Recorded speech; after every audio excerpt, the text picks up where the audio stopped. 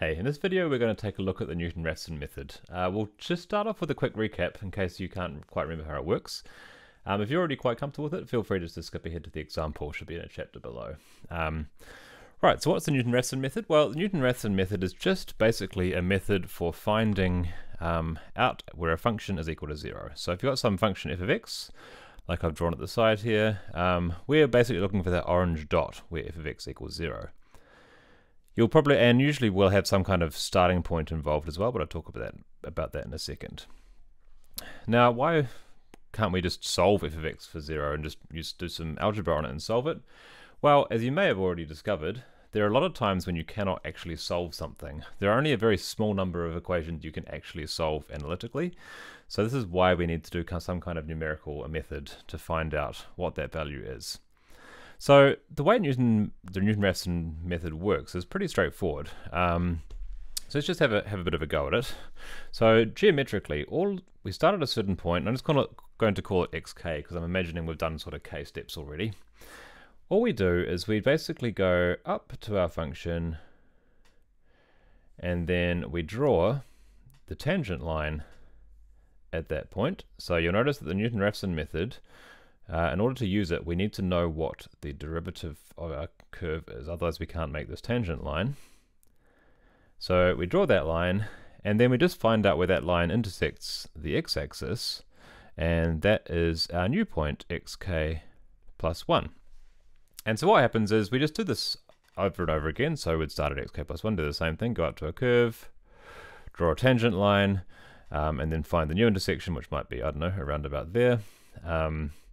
And eventually that's going to converge onto the point that we're after. That's pretty much all there is to it.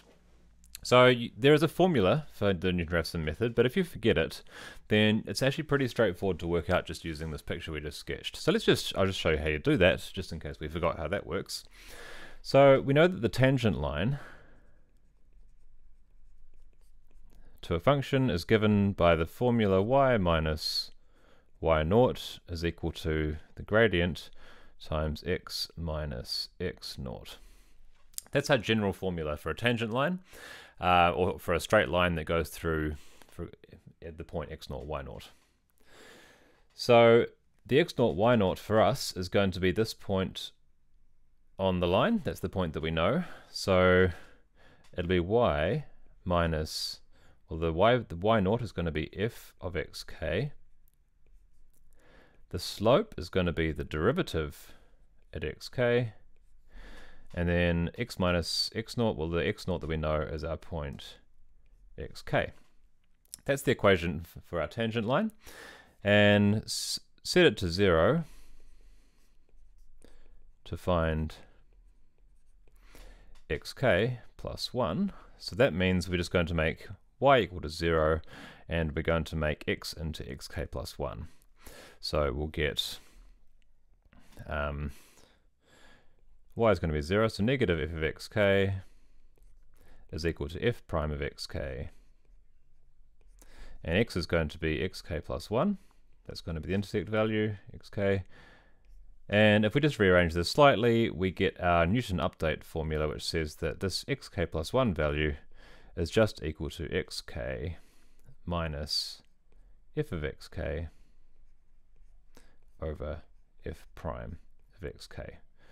So really all we have to do is take our function, assuming we can calculate its derivative, then just repeat that process over and over again until we're close enough to our value and it seems to have stopped changing, or it's accurate enough for us. It's worth pointing out this isn't the only way of finding the root of a function, or the place where the function equals 0. And in fact, this one is sometimes not the best because it does require that we do know how to calculate that derivative. There are other methods you can come up with that don't actually need to do this. The only thing that's a bit worse about them is they'll tend to be a little bit slower. The nice thing about the Newton's method, or Newton-Raphson method, is that it converges to your answer in only a few steps. Okay, so let's just see how it works with this problem that we've got here. So we want to use the Newton-Raphson method to find the positive solution of e to the 2x equals x plus 3. And if you try and solve this one yourself, you'll have a lot of difficulty because you cannot actually find an analytical solution there. So it often pays to have a little bit of a sketch of what's going on, just so we a little bit clear about what we should expect to find here. So if I draw on x plus 3, that's y equals x plus 3, so that value will be 3. And I also draw on e to the 2x. E to the 2x is going to look something like that. So what we're after is this point where these two curves meet. There'll be another point where they meet, which is going to be down in the down here, and we want to make sure we don't accidentally find that one. So what we'll do is we'll just make sure when we do our iteration that we start somewhere relatively close to where we think it might be, and then go from there. And the other little problem we have is that our function is not currently in the form f of x equals 0, the problem we're trying to solve.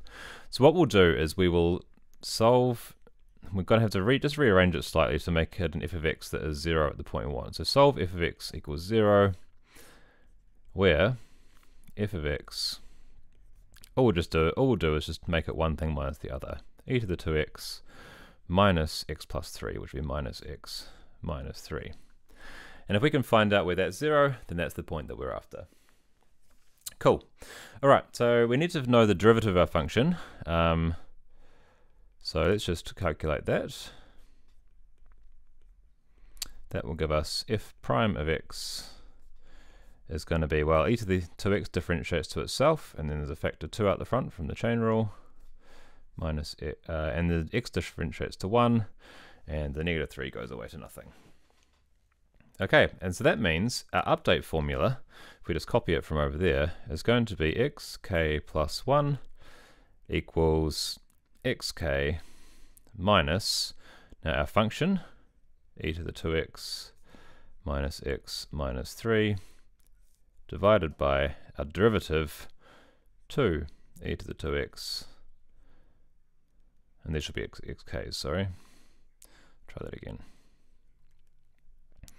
E to the 2xk minus xk minus 3 over 2 e to the 2xk minus 1. And what should happen, as long as we start in the right place, this should quite quickly approach the answer that we want. Now, it's actually kind of best to do this one in a computer, so I'm going to do that. So I'll switch over to my computer. Let's just...